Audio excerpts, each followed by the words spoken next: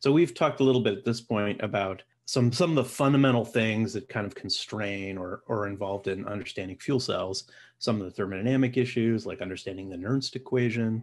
We've talked a little bit about Faraday's law, how to connect fuel consumption to the current that we're passing. We've also talked a little bit about stacks. If we have many cells in series, how does that work in terms of the relationship between stack voltage and cell voltage, and how to kind of reconcile that with Faraday's law. We've also talked a little bit about the idea of a polarization curve, that voltage, cell voltage, and current density are functions of each other. That impacts the cell area that we might need. So the rest of this, or the rest of the course, is sort of drilling down now into some of the design aspects of fuel cells. If you look at most textbooks in this area, they will tend to build from the bottom up. So we start with a fuel cell concepts, and fuel cell materials, and then how those go into a whole cell, how those things go into a stack, how that goes into a whole system, almost as if the system is an afterthought, like the engineering of the whole process is kind of like, oh, well, okay, yeah, you add some heat exchangers and there you go.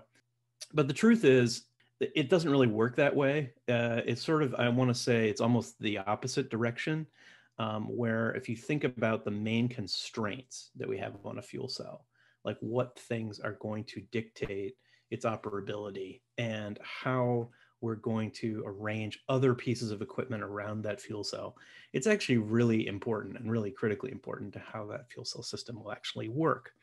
And it puts so many constraints on the rest of the design, like how you design the stack, and in turn, what cell characteristics you have to meet those criteria that you've set in terms of the stack design. All of that is sort of beholden to the whole system and how the whole system has to work together. So for the next week or so, I want to talk about process design and integration in fuel cell systems. And that basically means, for the moment, we're going to think about the fuel cell as a black box.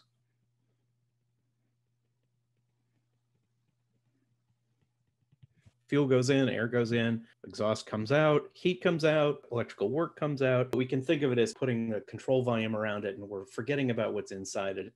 It's a burner, it's a combustor that produces electricity.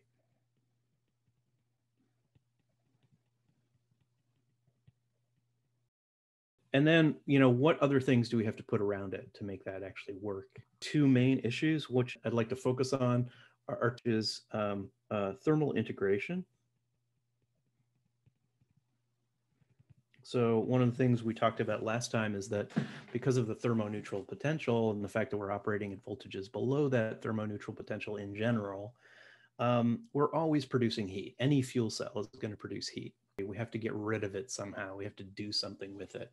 And that's especially an important issue in solid oxide fuel cells, but to some degree, it's also an issue in PEM fuel cells too, although the way we handle it is quite different. Another thing, a major issue, especially in polymer fuel cells, is what's called water management. And this is mostly because we're operating polymer fuel cells below 100 degrees C, which means that if we're producing H2O as a product, ultimately that H2O ends up as water. And depending on where it turns into water and how much water there is, that can become a problem. The other is that the properties of the polymer depend really strongly on humidity conditions. So we have to be careful to be controlling all the gas conditions to make it favorable for the PEM to operate and not to degrade over time and all these things. If you look at a process flow diagram for a polymer electrolyte fuel cell system, a lot of it is associated with this issue of water management. So those two things, thermal integration, water management, and those are all things we think about at the process level.